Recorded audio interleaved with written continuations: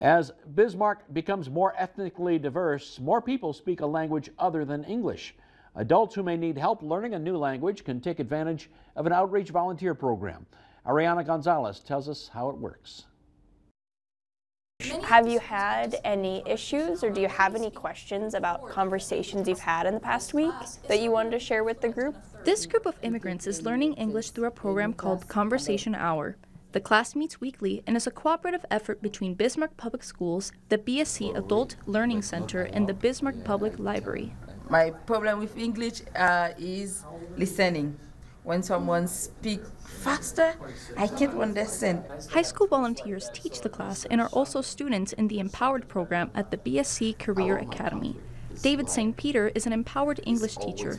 He says there are 50 students at the Career Academy volunteering in various programs. It's students pushing out into the community to solve problems, fill gaps, address needs. Many of the students participating in Conversation Hour already speak 2 to 4 different languages.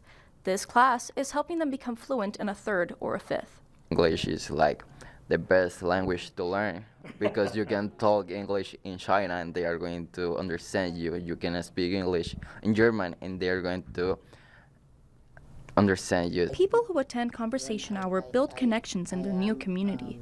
I love it when I see people that they're from different languages. They don't all speak the same language, but they're helping each other.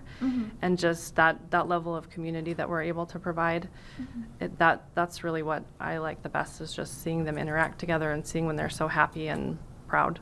20 to 25 immigrants from Nicaragua, Venezuela, Cuba, Haiti, and several West African nations are frequent participants in the course that grows language skills and a sense of community. In Bismarck, Ariana Gonzalez reporting for your news leader. To learn more about the program, contact the BPS Adult Learning Center.